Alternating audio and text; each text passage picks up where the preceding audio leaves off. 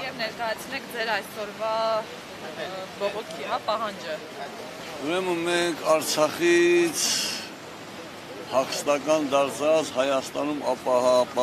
ապաստանած համայնքի ներկայացուցիչներն ենք։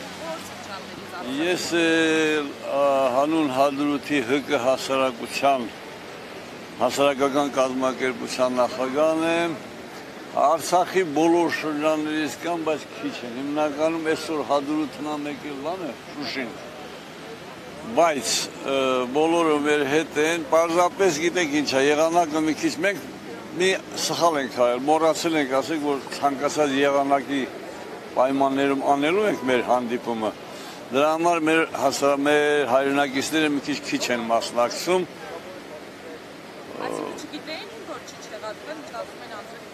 Դե հա, մտածել են, որ կարող է չեղարկվի, ես այդպես եմ կարծում, որովհետև առնվազն այսպես չպետք է լիներ։ Մենք վկայություն ունենք, որ մեր հասարակությունը մեր հետ է, այսինքն մեր ընկեր Արտուրին կասենք, խոսենք կներկայացնի, մենք ստորագրահավաք ենք նաև ձեռնարկել։ Այդ ստորագրահավաքին արդեն 2500-ից 3000 մարդու մոտավոր բան կա, ստորագրություն կա, որ մեր բարձրացած պահանջների հետևորդներն են։ Մենք չենք էլ ուզում շատ ժամանակ, ասենք Դիլիջանից, Կիրովականից, Ղափանից այստեղ մարդ բերել տանք ցույցի, բայց այդ հասարակության այդ անդամները մեզ հետ են, նրանք մեր պահանջներին համաձայն են, շատերին իրենց ստորագրությամբ ֆիքսել են իրենց համաձայնությունը։ Որոնք են ձեր պահանջները, կձևակերպեք։ Մեր պահանջները, ուրեմն առաջին հերթին ամեն ինչ մեզ մոտ բխում է հայրենիք վերադառնալու պահանջից, Հադրութ, Շուշի եւ մնացած տեղեր վերադառնալու պահանջից։ Այս պահանջի համար մենք հավաքում ենք մեր ժողովրդին։ Հիմա օբյեկտիվ դժվարությունների պատճառով, քանի որ հնարավոր է տարիներ ձգի եւ այլն, մենք պետք է նաեւ մտածենք օրվա մեր ապրուստի մասին։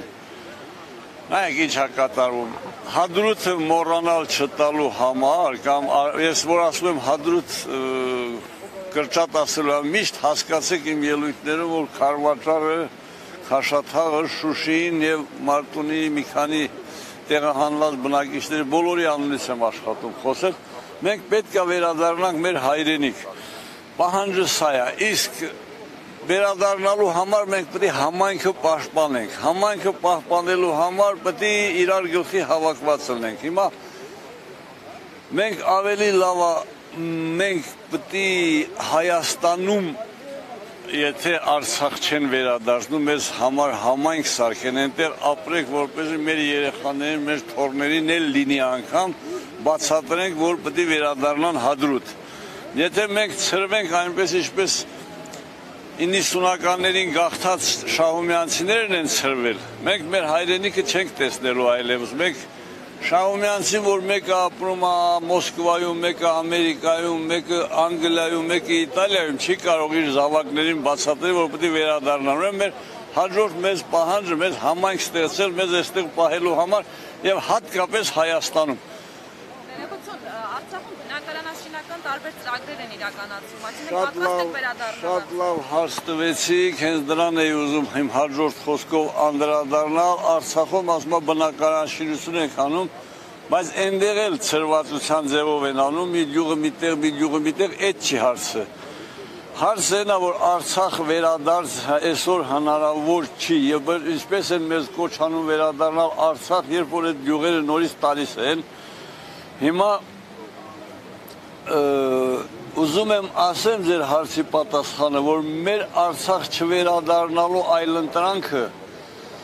Ռուսաստանն է, Ֆրանսիան է, Իտալիան է, էլի Արցախ չեն կարողանալու մեզ վերադարձնել, գարանտիաներ չեն տալիս։ Հիմա մենք ավելի շատ մտածում ենք Արցախում մնացած մեր ազգակիցների, մեր բարեկամների համար, այնպես չի, որ մենք այստեղ մեր այստեղի գտնվող այդ համայնքի համարյա ամեն անդամ Արցախում ունի իր բարեկամը, եղբայրը, քույրը, ընկերը, որոնք նույնպես կարիք են զգում պաշտպանության։ Մեր պետությունը, մեր քաղաքական դասը չի հայտարարում Արցախի պաշտպանություն, Արցախի բնակչությանը պաշտպանություն։ Բոլորը խոսքները մեկ արած դարձել են նոյեմբերի 9-ի թղթի սազանդարները, նոյեմբերի 9-ի թղթի հաղթմանն էլ վերջենա, որ պետք է Արցախը տանք Ադրբեջանին, որովհետև դրա երաշխավորները Վլադիմիր Պուտինը հայտարարում է, որ Արցախը Ադրբեջան է, Նիկոլ Փաշինյանը չի հակադարձում, Ալիևը դեպարդ է, Ալիև ասում է Երևանն էլ է Ադրբեջան։ Պարոն Հայելյան, որն է ձեր, ինչ այստեղ եք հավաքվել ինչի համար։ Սոցիալական պահանջներ չունեք։ Սոցիալական պահանջը այնքան, որքան որ համայնք գոյատևի, սոված չմնա այդքանով ունենք։ Մեր պահանջների ենթադրեք 4-րդ կետն է սոցիալական պահանջը։ Վարկեք, զուտ պահանջները վարկեք։ Զուտ պահանջները կամ մոտ ապագայում, կամ հեռու ապագայում Արցախի վերադարձ, մեր վերադարձը Արցախ եւ Արցախի վերադարձը Հայաստանի գիրք։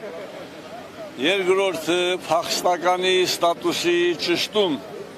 Փախստականի ստատուսի ճշտումն էլ մեզ համար ունի քաղաքական ենթատեքստ, այսինքն մենք ուզում ենք այդ ոչ թե ստանանք սոցիալական ապահովության համար կամ որոշները մեկնաբանում են, որ ուզում ենք սոցիալական փախստականի կարգավիճակ ստանանք Հայաստանից գաղթելու համար, ոչ։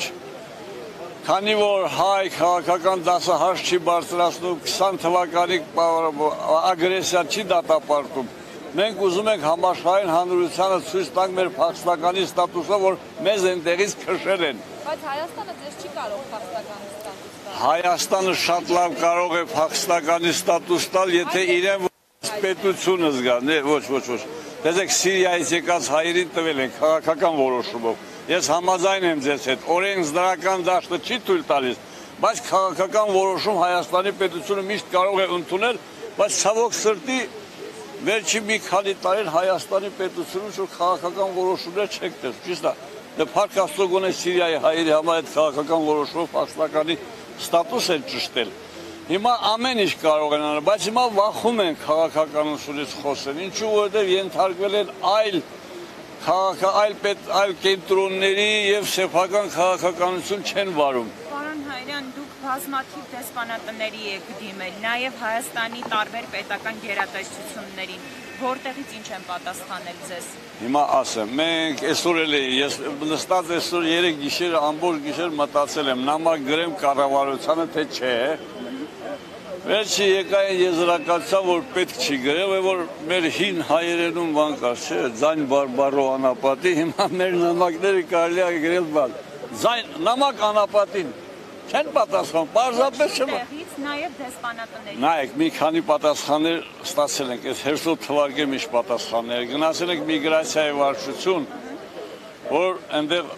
մտածել ենք, որ միգրացիայի վարչությունը երևի փախստականներով կզբաղվի, էմիգրանտներով կզբաղվի, այնտեղ մեզ բացատրեցին, որ դա իրենց գործը չի, որ մեր հարցերով պետք է զբաղվի սոցիալ նախարարությունը փախստականների հարցերով։ Դե մենք այդքան խելք ունենք, որ հասկանանք, որ սոցիալ նախարարությունը փախստականի քաղաքական հարց լուծող չի, որոշեցինք դիմենք ԱԳՆ-ին։ ԱԳՆ-ին դիմեցինք, չպատասխանեցին, երբ որ մի անգամ ընդամենը ասացի, դե լավ, գոնե բանավոր չեք ընդունում, գոնե գրավոր պատասխանեք, ուրախացան։ Հաջորդ օրը իմ մեյլի վրա նամակ գրեցին, որ գիտեք, ձեր հարցերով մենք չենք կարող զբաղվել, եւ այն էս ամեն նամակների պատասխանը։ Չեն ուղղորդել, թե ով կարող է զբաղվել ձեր հարցերով։ Ոչ, չեն ուղղորդել, թե ով կարող է զբաղվել։ Դեսպանատներից ասեք։ Դեսպանատներին դիմել ենք Ռուսաստանի դեսպանատանը, Ամերիկայի դեսպանատանը, Ֆրանսիայի դեսպանատանը, մի տարվա ընթացքի բոլոր դիմումներն եմ ասում, էլի։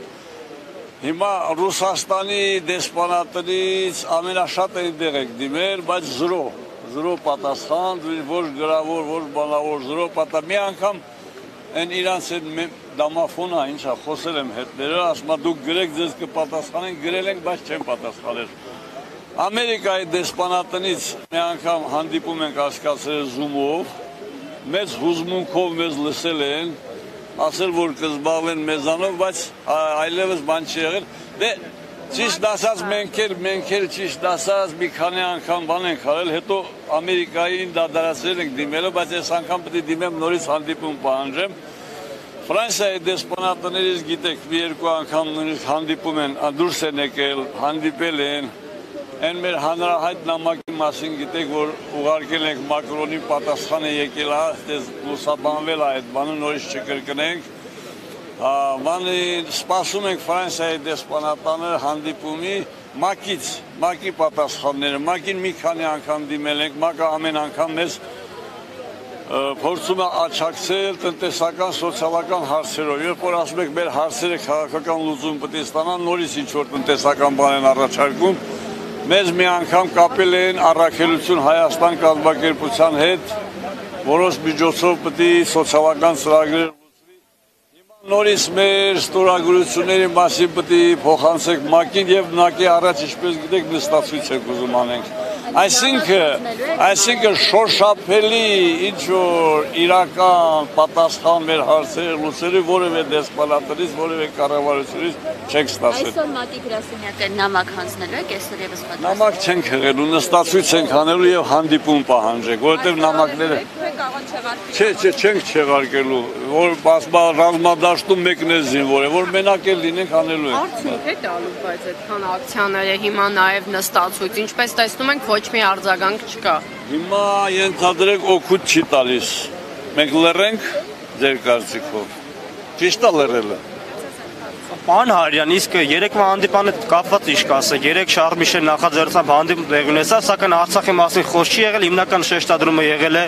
Ադրբեջանի եւ Հայաստանի միջև սահմանների դեմարկացիան, դելիմիտացիան, ինչպես նաեւ սահմանազատման հարցերով երկկողմ հանձնաժողովի ստեղծման վերաբերյալ։ Եկեք հիմա այս մեր փոքրիկ ձեր լրագրողական շրջապատում 7-8 հոգի եկել, մի հատ փոքրիկ մոնիտորինգ անենք, որևէ մեկը այդ հանդիպումից առաջ, որ Նիկոլը գնում էր, որևէ բան սպասում էինք դրական կամ բացական բան սպասում ենք, կամ այս 4 տարվա ընթացքում Նիկոլը որևէ տեղ այցից որևէ դրական բանով վերադարձել է, Մոսկվա է գնում, Ֆրանսիա է գնում, որևէ մի տեղից որևէ դրական բան սպասվում էր, չէր սպասում, չենք սպասում, կամ 4 տարվա ընթացքում որևէ բան այս կառավարությունը արել է, չի արել։ Հիմա այս կառավարությունը միակ մի բան պետք է կարող անել, դա իր հրաժարականն է։ Մի բան պետք է հասկանան, որ արդեն ազգին ու ժողովրդին վնաս են տալիս։ Եթե սա չեն հասկանում, չգիտեմ ինչա։ Ինձ համար նաև, տեսեք, մենք չենք ուզում շատ հաճախ խառնվել Հայաստանի ներքաղաքական կյանքին, որովհետև մեր փախստականի մեր նուրբ հանգամանքներից ելնելով չենք ուզում որևէ կողմում նկարվել ցույց տալ մեզ, բայց ինձ չեմ հասկանում Հայաստանում գործող տասնյակ ուժեր, ամեն մեկը ունի ինչ-որ էլեկտորատ, ինչ-որ ընտրազանգված, ինչ-որ ցույցազանգված, որ հանում է։ Իրենք իրար միանալու փոխարեն ժողովրդին կոչ չնան, որ իրենց միանա։ Հիմա հարկավոր է բոլոր ամբիցիաները մի կողմ դնել, բոլոր Եթե Նիկոլը եւ իր կառավարությունը, իր իշխանությունը չի ուզում իր ամբիցիաները մի կողմ դնել, համար մարդ պետք է հասկանա, որ այս ժողովրդին չեն կարող օգնել, էլի 4 տարի որևէ բան չի եղել։ Չեն մտածում, որ հաջորդ 4 տարին կախարդական է լինելու, կարողանալու են բան անել։ Պետք է այս մարդիկ հասկանան, որ պետության ազգի շահը ավելի բարձր է, քան պարզ իշխանական շահը։ Մենք որևէ մեկին դեմ բան չենք խոսում, բայց երկիրը տեսնում եք ինչա։ 4 տարի որևէ մի բնակավարում, որևէ մի դրական բան թող որևէ մեկը ցույց տա։ Պարոն Հարյան, գրասենյակի մոտ ձեր բուն պահանջը քաղաքական կարգավիճակ ստանալու հարցն է, ճիշտ եմ լինելու։ Փախստականի կարգավիճակ ստանալ եւ բացատրություններ ստանալ ընդհանրապես Արցախի ապագա կարգավիճակի, որովհետեւ մեզ ոչ մեկը չի տալիս այդ բացատրությունները։ Նիկոլը չի տալիս, Լևոնը չի տալիս, Ռոբերտը չի տալիս, Սերժը չի տալիս, որևէ Արցախի կառավարությունը չի տալիս, որևէ մեկը բացարձակ բացատրություն չի տալիս, այս երկրի վիճակը ինչ է լինելու, ժողովուրդն էլ կարծես թե հաշտվել է ամեն ինչի հետ, ամերիկյան հնդկացիների մասին կինոներում մի հետաքրքիր արտահայտություն կազմա, որ մեկը ուզում է մահանալ, բարձրացել է մահվան արահետը։ Հիմա Նիկոլը ինքը բարձրացել է մահվան արահետը, ժողովրդին է ուզում բարձրացնել, պետք չի։ Սիրելիներս պետք չի, արկա մեզ հավաքենք եւ ապրենք, էլի չի կարելի։ Պարոն Հարյան, վերջին օրերին Արցախում պարբերաբար թեզեր են շրջանառում Ռուսաստանի կազմում մեջ մտնելու, թեև հերքում են, դուք ինչ կարծիք ունեք։ Ես ամենայն պատասխանատվությամբ հայտարարում եմ, որ այնտեղ այդ բանը մեծ արձագանք չի գտնում ժողովրդին։ Մի քանի, ինչ ասեմ, Կարող է ամոթ է, բայց մի քանի այլասերվածներ են, իրենց գլխից ինչ-որ բաներ են հնարում, բայց պարզ լոգիկա, պարզ տրամաբանություն։ Ռուսաստանը 14 թվին, թե 15-ին Ղրիմը միացել է, իրեն ու չի կարողանում մարսի։ Երբ որ Ղրիմը գտնում է իր փորի տակ, երբ որ Ղրիմի բնակչությունը ռուսներ են, չի կարողանում համաշխարհային հանրությանը բացատրել, որ իրեն է մարսի։ Ղարաբաղին ինչպես պետք է տերություն անի։ Ընդհանուր գլխից հիվանդ մարդ պետք է լինի, որ մտածի, որ Ռուսաստանը կարող է Ղարաբաղում գտնվող մի տարածք, Արցախում գտնվող մի տարածք, առավել ևս, որ Ռուսաստանը ամենաբարձր մակարդակով հայտարարել է, որ բանը Արցախը Ադրբեջանն է։ Պարոն Հարյան, դուք շարունակ նշում եք, որ Վլադիմիր Պուտինն է ասել, որ միջազգային բանով իրավունքով Արցախը Ադրբեջանի մաս է, բայց ըստ էության որևէ պետություն Արցախը չի ճանաչում որպես առանձին այլ միավորում։ Այսինքն միայն Ռուսաստանը չէ, որ այդպիսի Ռուսաստանի կողմից չէ, որ այդպիսի հայտարարություն է, ինչպես նաև խորհրդարանական ընտրությունների նախընտրական շրջանում, երբ որ գերիներ փոխանակվեցին այդ շրջանների, Ղարաբաղի շրջանների հաների հետ կապված ականների քարտեզների փոխանակում կատարվեց։ Ֆրանսիայի դեսպանությունը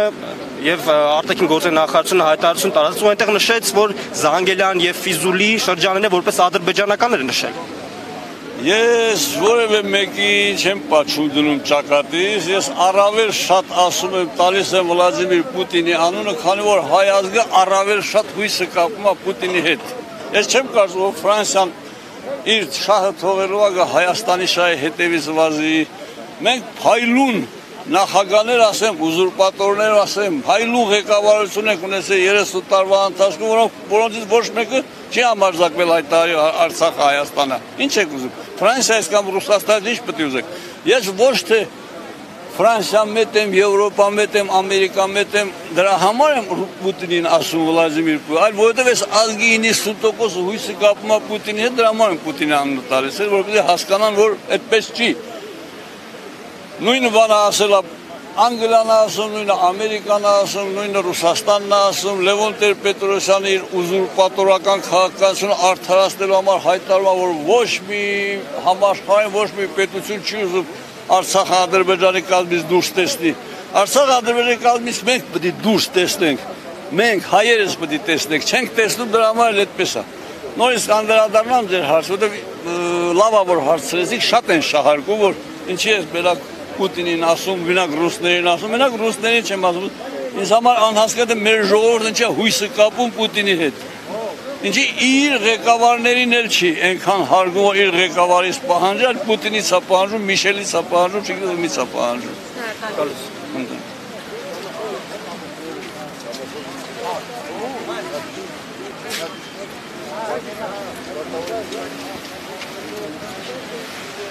Ասած չունենք էլ կարելի ասենց ասած էլի, որովհետև դա տենում եք ինչա կատարում Արցախում, ինչա կատարում ընդհանրապես 2 տարի առաջ Արցախում 44 օր պատերազմ եղավ, մի հատ չտեսանք միջազգային որևիցե մի, չգիտեմ, պետություն կամ որևիցե մի հանրություն կամ որևիցե մի կառույց նորմալ ոնց որ պետք նա արձագանքի։ Այդ տեսեք Ուկրաինայում ռուս-ուկրաինական պատերազմը դեռ չսկսած Ռուսաստանին գցել են միանգամից սանկցիա կտակ, դեռ չսկսած։ Ու չգիտեմ, աշխարհով մեկ բան անում, թնդում է, բայց 44 օր Արցախում ժողովրդին, այսպես ասած, գենոցիդի ենթարկեցին, ոչ մեկ ձեն չհանեց, ընդ տարբեր ձևի, չգիտեմ, մարդել մորթեցին, մարդել սպանեցել են, մարդել կախեցին, ամեն ինչ արեցին, հեսա։ Բայց ամեն դեպս էլի մեկ անգամ ևս փորձելու ենք դիմենք ՄԱԿ-ին, հիմնականը Արցախի հանրապետության կարգավիճակի մասով հիմնականը մեր ընդդեի ժողովրդին ինչա սպասում, այսօր փաստորեն որ sense որ նայում ենք, այսօր արդեն կարելի է ասած Հայաստանի հանրապետությունը ձեռքերով թափատվել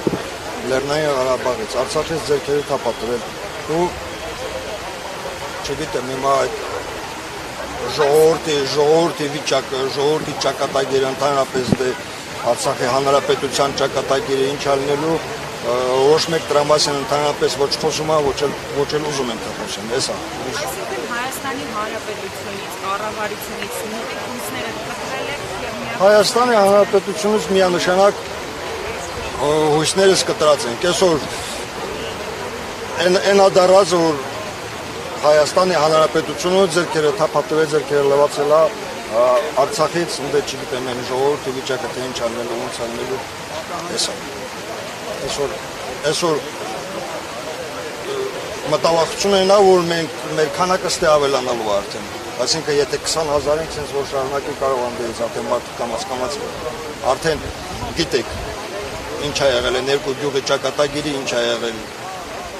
բարձունքը ինչ ա եղել եւ այլն ոչ մի արձագանք ոնց էլ որ դա տենց էլ պետք է լինի այդ ուրիշ ինչ քայլերի եք պատրաստվում գնել դուք ինքներդ ասում եք որ ոչ մի անգամ Արցախ չեք գնել փորձելու ենք նստացույց անենք արդեն նստացույցով ենք փորձելու մեր ձայնը բարձրաձայն ենք էս ուրիշ տենց հալա առանձին քայլեր են չկա Երեկվա երակով հանդիպումից ինչ-որ ակնկալիքներ, սպասելիքներ ունեիք։ Երեկվա երակով հանդիպումներից ճիշտն ասած ոչ մի ակնկալիք չունեմ, մեր Հայաստանի Հանրապետության վարչապետը ընդհանրապես, չգիտեմ,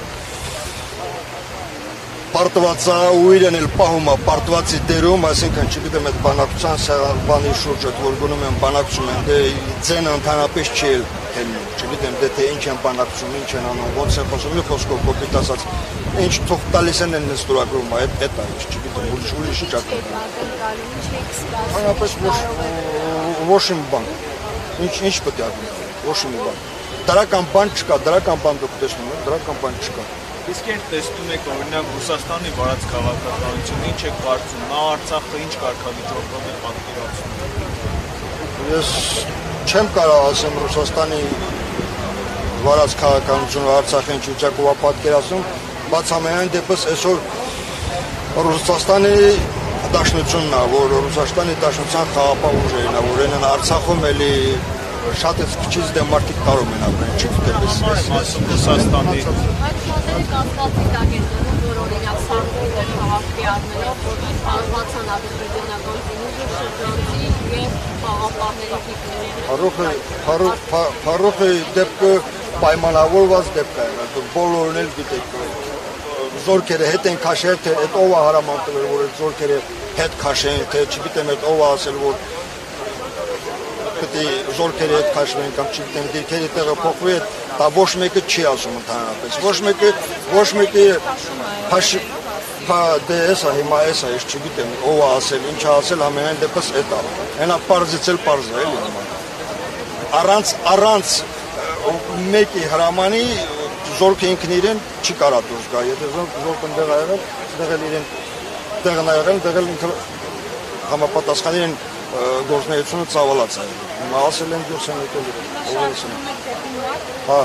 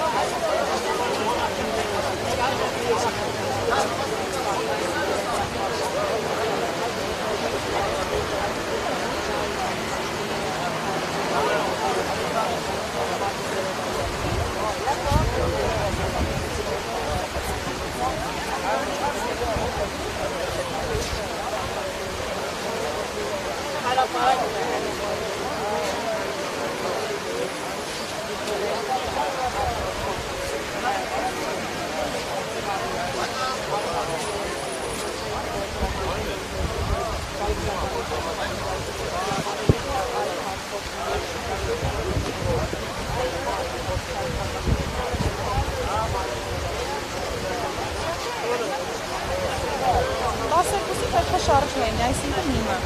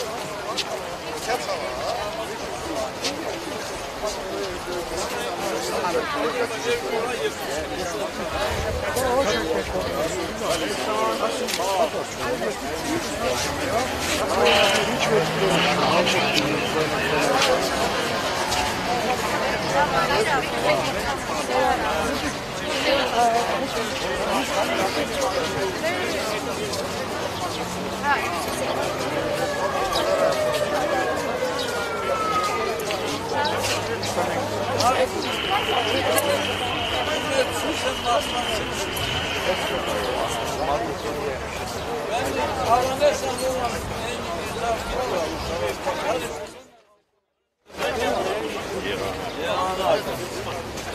var mı? Onlara saçkan vakları kalmayız. Mızbatı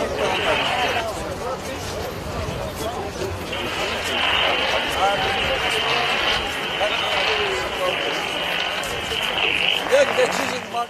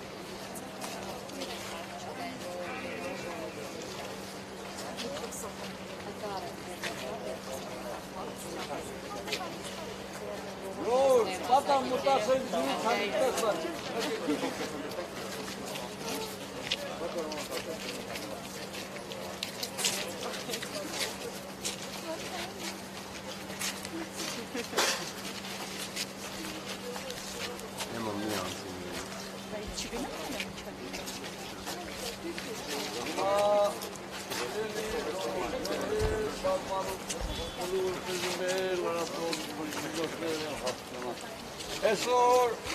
ընդրեմ բոլորդ բացատրեք, թե ինչ եք քիչ դուրս եկել, կարող եք բացատրել, ինչն է պատճառը։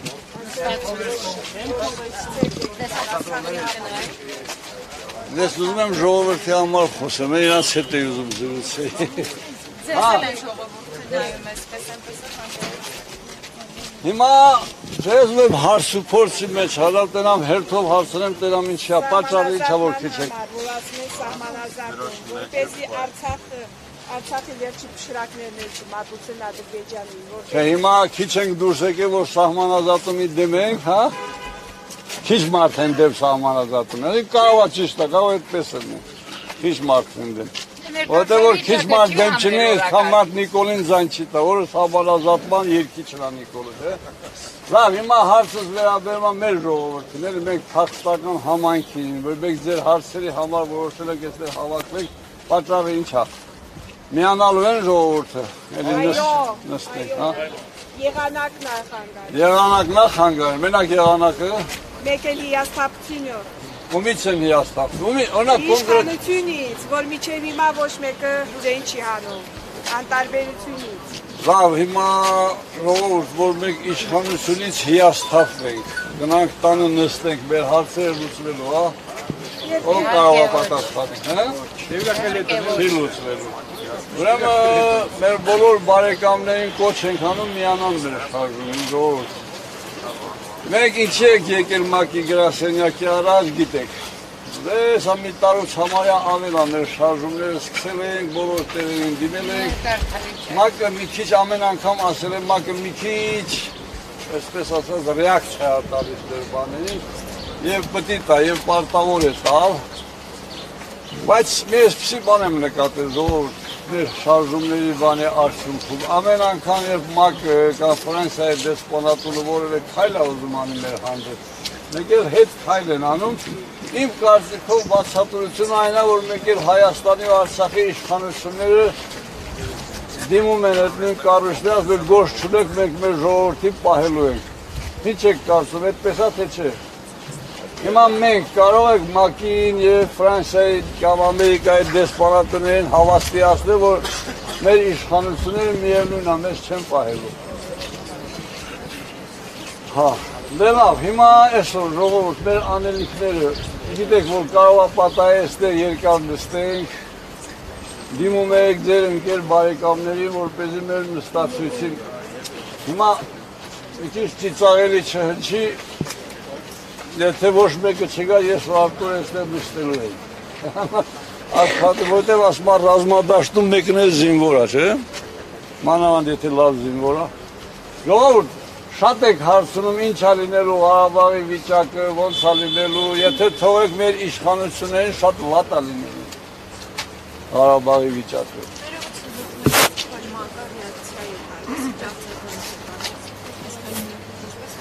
Նայեք, հանդիպումներ են կազմակերպել տարբեր մակարդակի, հիմնականում ՄԱԿ-ը ասում է, որ մենք զբաղվում ենք մարդասիրական հումանիտար հարցերով, մենք էլ փորձում ենք ՄԱԿ-ին և մնացածներին հասկացնել, որ հումանիտար, իսկական հումանիտար օգնությունը այն է, որ ինձ Լևոն Հայելյանին տանեն մեր գյուղը, այնտեղ իմ տնկած ծառի տակ նստեն, աշխատեն, մարդիկ մեծացան, եթե ինձ տանեն Սենեգալ, կամ Բուրկինա Ֆասո, մի մեծ վիլա էլ տան, նույնիսկ եթե Պուտինի յախտայի նման մի յախտա էլ տան, դա չի լինի հումանիտար օգնություն։ Հումանիտար, որ մարդը կարողանա իր զավակին մեծացնի իր օջախում, հասկանալի է։ Վերմիշիլը չի հումանիտար օգնությունը, մեզ ուզում են մեր գլուխը յուղեն, որ վերմիշիլով, փողով, չգիտես ինչով կարելի է հումանիտար հարցեր լուծել։ Հումանիտարը իմ հասկացությամբ այն է, որ մարդ կարողանա ապրել այնտեղ, որտեղ ուզում է և այնպես ինչպես ուզում է և չհայրենազրկվի քաղաքական խաղերի պատճառով։ Ինչքան ժամանակ եք պատրաստվել նստացույցը։ Ասել եմ, միջև որևէ շոշափելի բան մեր ժողովրդի համար չտեսնենք։ Տեսեք։ Այո, անժամ։ Շատ լավ հարց է, ես նաև Ղարաբաղյան անցած շարժման լիդերներից եմ, որ արդեն մի քիչ փոքր հաջողություն ունեցանք, ասենք շարժման 10-ամյակ, 20-ամյակ, 30-ամյակ ժուրնալիստները մոտերում հարցնում ասում են, դուք այն ժամանակ հավատում եք, որ հաջողության կհասնեք, ես ասել եմ, ընկերներ ունեի, որ հավատում են հաջողության, դա մենակ մենի անունը պատվով, մեծ պատվով կտամ Արտուր Մկրտչյանն էր, բայց ես ոչ թե հավատում էի, ես ուրիշ ձևի էի նայում, եթե մի բան վատ է, պետք է դրա դեմ պայքարես, վերջ, հաջողությունը էական չի, վատ բան ես տեսել պայքարի, հիմա մենք տնազուրկ եղած, հայրենազուրկ եղած, այստեղ ընկած, ես ոչ մի բան չանեմ, ասեմ չեմ հավատում կամ հավատում եմ ինչ, ես ասում եմ, այստեղ հավաքվածների մեծ մասը, պատերազմ անցած տղերք են, այս պատերազմիներ միջև վերջի օրը կռվել են, և այստեղ գտնում ենք միայն այն պատճառով, որ մեր քաղաքական ղեկավարությունը իրենց քամակները պահելու համար կռիվը կանգնացրել են, եթե միջև այսօր կռիվը լիներ, ես ընդեր կլինեի։ Ձեր պահանջը, որ վերադառնա կարողանանք ապրել հադրութում, այսինքն հադրութն էլ անցնի բնականաբար Արցախ, կարողանանք չեք կարծում, հիմա այդ բանակցությունները քանի դեռ որևէ շոշափելի արդյունք չեն տալիս այս ամենին ՄԱԿ-ից կամ որևէ այլ պետության դեսպանատունից չեն կարող դեսպանատել։ Մեր կռիվը ՄԱԿ-ի դեմ չի, մեր կռիվը հայ քաղաքական դասի ուզում աշխատանքների ընդդիմությունների դեմ է, որոնք չեն պայքարում մեր հայրենիքի համար։ Իշխանությունը չի անում, չնայած երդվել է, ձեռքը դրել է, որ Հայաստանի անկախության պատասխանատուն է, հայ ժողովրդի ապրուստի երաշխավորն է, ընդդիմություններ չի անում, այլ իշխանական պայքար են տանում, դրանն թող տանեն, թող դες իշխանություն կա, որ երկրի ժողովրդի մասին մտածելու է։ Ժողովրդի գործն է պահանջել, որ իշխանությունը իր խոստումները, իր երդումները կատարի։ Չեն ամաչում մարդիկ, ձեռքը դնում են ավետարանի վրա երդվում են, ու փախչում են իրաց երթունից։ Այսինքն սա խոսում է մեր ժողովրդի մակարդակի մասին, քնի հանգիստ, տեսնի չակատակ, մանում Գեղարքունիքում մարդ սպանեն, մենք այստեղ կաֆեներում նստենք։ Իսկ միգուցե միջազգային կազմակերպությունները եւ տարբեր երկրներն նույնպես համաձայնեն այս ամենի հետ, ինչը որ կատարվում է բանակցություններում, որովհետեւ մենք լսում ենք, որ տարբեր օրինակ միջազգային կազմակերպություններ անընդհատ բանակցություններից հետո նշում են կոնկրետ երեկվա բանակցություններից հետո, որ առաջընթաց է գրանցվում, այսպես, այնպես։ Կարևորը այն է, որ ես եւ դու համաձայն չենք։ Մենք այն մարդը, որ այս ժողովրդի մասնիկ է, բայց իրան կարևոր չի համարում, թող գնաց ասում։ Ես ասում եմ, եթե բանը հասնեն դրան, որ մենակ մնան, ես մենակ էլ եմ ապացուցելու, որ մարդատեսում մեկն էլ աղանգել։ Չի կարելի։ Ես ու դու համաձայն ենք դրան, չէ, համաձայն չենք։ Մենք պետք է մի համախոհել բերենք մոտներս։ Ինչ միջազգային հանրությունը ինչ է համարում։ Միջազգային հանրությունը պատրաստ է մեր ռեգիոնից վերանա գնանք ուրիշ ռեգիոն։ Այն Էրիթրեա ջարդերի ժամանակ ինչ արել միջազգային հանրությունը։ Դիտորդի դեր ակա։ Մենք չպետք է ցույցավորել միջազգային հանրությունները նմանարարությամբ որ Սերգեյ Հասունովը չեք ոստերի դասում։ Ռուսներ չի շարժել չի պետք է շարժել չեմ հասկանում ինչի Ամերիկացիները Համոքիրիկ շանկյակներ չմարում